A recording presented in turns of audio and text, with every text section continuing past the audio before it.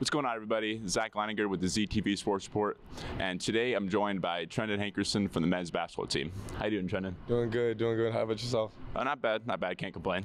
All right, so looking at your career, you played most of your time at NIU before you made the switch to Akron. I'm just curious, what was that transition like for you? Well, the transition was smooth. Everybody here at Akron was really nice, especially the staff and the players. They were very welcoming, and the chemistry just popped off. So my transition here was really nice. Yeah, glad to hear it. Just speaking of the coaching staff, I'm thinking head coach John Groce. He's been here for about 5 to 6 years, and I'm just curious, what's John Groce been? What's he meant to you, and what do you feel he means to this team? I think he means a lot to us. I think he's a huge inspiration every day. He wakes up, he brings energy. He's never a downer, and so I think that's great for us. And then the staff in general, I think they do a great job supporting him. Yeah, sounds great.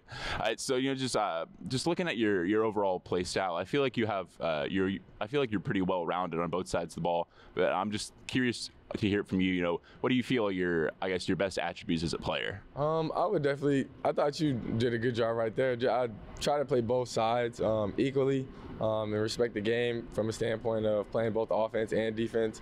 Obviously, my three-point shooting is somewhat of a standout, but overall on defense, I would say I try to play my best. So I'm glad to hear. So I guess just finishing up here, obviously got the MAC tournament coming up here, as well as potentially the NCAA tournament. So I'm just curious, what do you feel some of the keys to success are as you make this postseason run? I would just say staying humble and then trying to win the day. That's the biggest thing. Taking it one day at a time, whether it's practice or a game. Locking in on prep. Just being locked in general on our opponent. And so that's the biggest thing for us. That'll about do it for this interview. I just want to thank Trendon for joining me again today. And as always, go Zips.